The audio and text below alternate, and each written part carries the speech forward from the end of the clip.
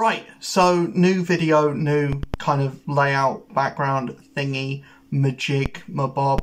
Half of it is kind of bland. Half of it is kind of bland, admittedly, but the other half is quite nice. I'm quite proud of what I've done there, especially getting all of those figures to freaking stand up. That's a big thing.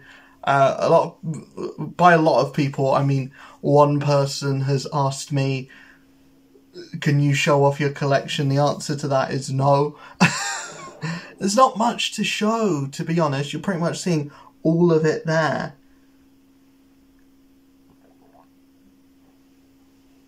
So yeah, there's not enough to show off, to be honest. What I will show off, though, is the comics that I got this week. This week is a lot of catch-up, to be honest. I'll just sort some of the stuff out so that it looks somewhat professional when I show them off. I know I should have done this before I started filming. Fine. I should have done this before I started filming, but oh well. You guys don't come here because it's extremely professional. You guys come here because I don't know actually. Why do you guys come here? Let me know in the comments. Yeah, but the books that I picked up this week, I finally started with Superman. I got Superman #1 and #2. I'm 10 issues behind on this. I know it's going to take me a while to catch up, but I think every time I go in to get the books that I would for that month, every time that I go in to get that week's books, I will pick up 2 of whatever I'm behind on. So for right now, it's Superman, Green Lantern, Doctor Strange, Iron Man and Moon Knight. So yeah, that's actually less books than I thought, and less books than it had been. Avengers Inc. is a mini, so it's just 3 and then I'm done with that. Finished another book with this. I'm fully caught up with 1 book, and I've finished a mini with this week's haul as well. So yeah, Superman 1 and 2, I've heard nothing but good things. All I've heard from this is if you even have a tangential interest in Superman as a character, which is the population of the planet, has a tangential, I think, even if you don't have internet access, you know who Superman is, and you have if not an interest in the character, you know the image, you know the S, you know the cape, you know what Superman is. There's no one, even if you don't know the difference between Marvel and DC, even if you don't know who the Fantastic Four are, even if you don't even know who the Avengers are, you know who Superman is. And I think you know who Batman is as well. But yeah, I don't need to explain who Superman is to someone who isn't a big comic book reader, or isn't a comic book reader at all, isn't into superhero stuff in general at all. I don't think you'll come across anyone that is like, Superman, what? What are you talking about? Yeah, you're not going to find anyone like that. Tangent over. Next book, I have got caught up with properly, Green Lantern War Journal. I'm going to chug through my way with the main book, which is proving divisive. But this, at least the first 2 issues were good. First 2 issues, very good. And if it carries on like the first 2, then great. If it doesn't, then I don't know. At least there's another Green Lantern book on the shelves to pick up. But yeah, I'm excited to get stuck into these and to get caught up with Green Lantern War Journal, because one, it's Jon Stewart. Two, I don't have another Green Lantern book to do. But the big thing is with Green Lantern and Green Lantern War Journal, the big thing that worries me is I am pretty sure that at some point there is going to be a Green Lantern event where the two books are going to cross over with each other or intersect in some way, where if you're only reading one and not the other, you're only getting half of the book. But yeah, next, Hawkgirl number 6 of 6. Really been liking this series, actually. Hawkgirl is a character that I never really have gotten anything out of. And I don't think after this I'll be like, I've got to read everything everything that Hawkgirl's been in. I'm going to go pick it up. But what I will say is this series in particular on its own as its own thing, I recommend to anyone. I recommend to everyone. It's very, very good. And James Gunn, if you're looking to spin out Hawkgirl from Superman Legacy into her own thing, if you're looking to do a Hawkgirl movie or show or whatever, or like straight to HBO movie, not saying that you should put Hawkgirl on a straight to HBO movie thing, but if you are looking to do something with Hawkgirl outside of having her just appear in a Justice League thing, or appear in Superman, or appear in another character's movie, this is the book that you should go with for what to do with a movie for it. And I hope you do the opposite of what Marvel's done, and I hope that you actually take the source material and directly translate that into film, instead of just picking the hero, the villain, and the name of the story, and then making everything up. Making everything else up. And how they end up fighting is completely made up, and you engineer a circumstance to get the hero and the villain to fight. Instead of doing that, you should take what is already written for you, directly translate that into a film, add your own script to that, but base it around, use the comic book storyline as a framework, and hopefully with Tom King on board you can do that. I'm not under the I'm not under that umbrella of people who are like, Tom King, because he's written some comics that are kind of not that great, when he's written some comics that aren't as good as some comics that he has. The point is, the cream should always rise to the top, and the cream of what Tom King has done, his best work, is some of the best work to come out in the last decade. And even without that being said, as a comic book community, we've been fighting, we've been grafting to get the actual writers of comics, to get comic book writers to have a seat at the table when it comes to adapting those comics into film. And we finally have that, and a small minority of people have taken it upon themselves to say that that's a bad thing, to be like, oh, you've chosen the wrong writer, and because they've been writing or because they wrote a not so great Batman book, because they wrote Heroes in Crisis, they don't deserve a seat at the table. That's bullshit. Anyone deserves a seat at the table. If you're willing to say Rob Liefeld deserves a seat at the table, but then look at some of the artwork that he's done, look at his Captain America, objectively bad, objectively not very good, but then you're okay with him getting a massive, or not, maybe not massive, but having a role in the Deadpool movie and making that a thing.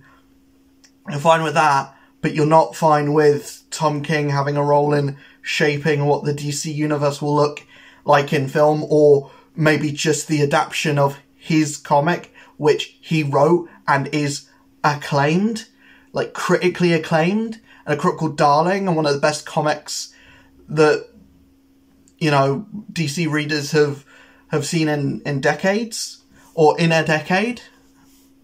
You know, one of the best modern comics, and you're going to say that this writer doesn't deserve a seat at the table. I don't know. Next book is Thanos #3. The last book was bad. I want to talk about this again. I didn't do a review video on the last haul that I did, but the last haul that I did included Thanos #2, and I didn't like issue 2. I thought for something that... Apologies. For something called Thanos, and for something that has parental advisory, it read like an all ages book. It read like there were no stakes. It read like there was nothing really going on in the book. Thanos drives a car for some reason. For a majority of the issue, Hulk and Thanos fight, but it's not really a good fight. And there's, you know, but that being said, Christopher Cantwell has done some of my favourite comics of recent years. He's an up-and-coming... I don't know if he's an up-and-coming writer, but for my... from what I've seen, I've only started seeing his name pop up recently, and there's been a lot of the stuff that he's written has been really good. His Iron Man is great. His Hellcat was amazing. This, I just feel like you're not going to win them all, and maybe Thanos just isn't the character for him. But hopefully the next 2 issues, this and issue 4, are really, really good, and takes us back to that first issue, instead of how the second issue was. Second issue wasn't that great. Same with Fantastic Four. This is number 17. I've been up and down with this series. It seems to be every other issue is good and every other issue is bad. With that being said, the last issue was not great, so that then automatically means that this issue, in all likelihood, will probably be good. Going off of the track record of Ryan North and this book, this will probably be a good issue. I'm just waiting for that story arc. I'm just waiting for something to happen. I'm just waiting for it to grab me, and maybe 17 issues in, it should have already grabbed me, but I'm just waiting for that thing. I'm waiting for that, you know, I'm waiting for that thing. Final book, Avengers #10. This is probably the big one of the week, considering I didn't manage to pick up the actual big one of the week, which was Ultimate Black Panther #1. I've heard that it's great. I've heard that it's very, very good. But I'm going to try and steer clear of spoilers until being able to read it for myself. I also didn't pick up Avengers Twilight #2 again. The second week in a row I didn't pick it up. But next time I'm in my comic book shop, I will pick up Avengers Twilight #2. I'll also probably get caught up with Moon Knight as well, because the new run started, and the first issue of the new run is in my section as well. So it's just 5 issues of Moon Knight, and then I'm up to date. I'm fully back in the race, back on the saddle with Moon Knight. But yeah, that is the books that I picked up in. That's the books that I picked up today. I picked them up yesterday, but listed them off today because I actually get the chance to film today.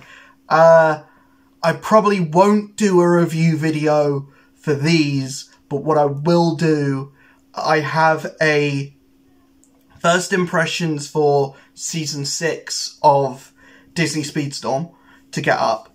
I have a, I will probably, you know what I'll do? I'll do a video on the Hawkgirl mini as a whole, how I feel about that after finishing it, after getting it done, getting it finished. I will do probably, I might do individual videos on, I might do a video catching up on Green Lantern, and then when I've caught up with Superman, I'll do a video catching up with Superman with all of the back issues, which is like 10 issues of Superman that I've missed. So yeah, I've got probably doing that and breaking it up like that is probably the better idea. But yeah, I will. And the thing with Avengers as well, why I didn't say much about it, I said to the guy in my comic shop that of all of the Jed MacKay stuff, especially now that I'm getting back on the saddle with Moon Knight, of all of the Jed MacKay stuff that he's doing at the moment, and as much as I'm not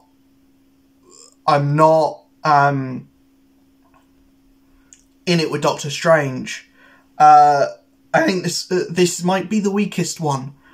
From what I remember, Doctor Strange number 2 I did like. I know it's on number 12 now. But yeah, Doctor Strange is the one that's gonna be the decider. It's like, Jed MacKay is a good writer and a competent writer. He's doing a really good job with Moon Knight. It's just, this hasn't grabbed me yet. I feel like it's been consistently okay, and it's been consistently okay, and for me that's kind of leading it to be a little bit forgettable. I feel like I'm reading an issue of Avengers, and then when I come to actually do the review video, I've completely forgotten everything about the book. I've completely forgotten what the book is even about. But yeah, I will get those read. I'll get a Hawkgirl video up. I've got a Disney Speedstorm video to do. Probably got several Disney Speedstorm videos to do. I want to get a few character reviews done, because that's going to force me to do the ranked multiplayer, which I need to get into a rhythm of, so that I have enough tokens to get the Golden Pass next season. And I've got basically 2 months to farm ranked multiplayer, and that just means getting a few characters up to level 13, or to rank 13. But yeah, just if I can farm as much content out of that game as possible, then so be it. It's just the constant grind, the constant cement mixer of content. We've got to keep it rolling, got to keep it on. But yeah, I will see you guys in the next video. Hopefully you enjoyed this. Let me know in the comments below what you've been reading, what you've been excited for. Please do not spoil any book in the comments. Please don't, because it's just not a cool thing to do. But yeah, I will see you guys in the next video. Hope you guys enjoyed this one. Peace.